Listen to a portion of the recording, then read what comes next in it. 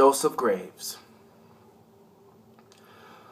Her father loved me, often invited me, still questioned the story of my life. From year to year, the battles, sieges, fortunes that I have passed.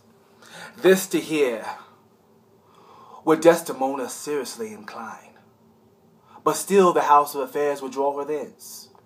Whichever as she could with haste dispatch, she would come again, and with greedy ear, devour up my discourse which I observing, took one suppliant hour and found good means to draw her from prayer of earnest heart, that I would all my pilgrimage dilate, where by parcels she would have something heard, but not attentively.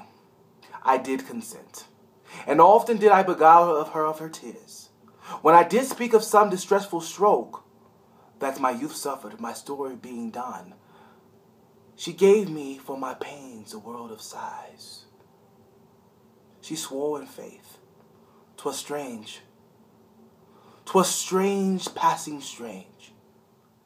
'Twas pitiful, 'twas wondrous pitiful.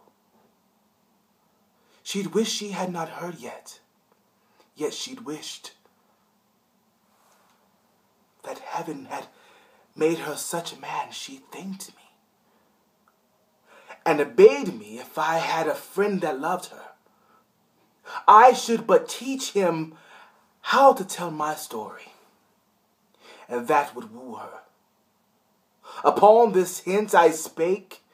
She loved me for the dangers I had passed, and I had loved her that she had pitied them.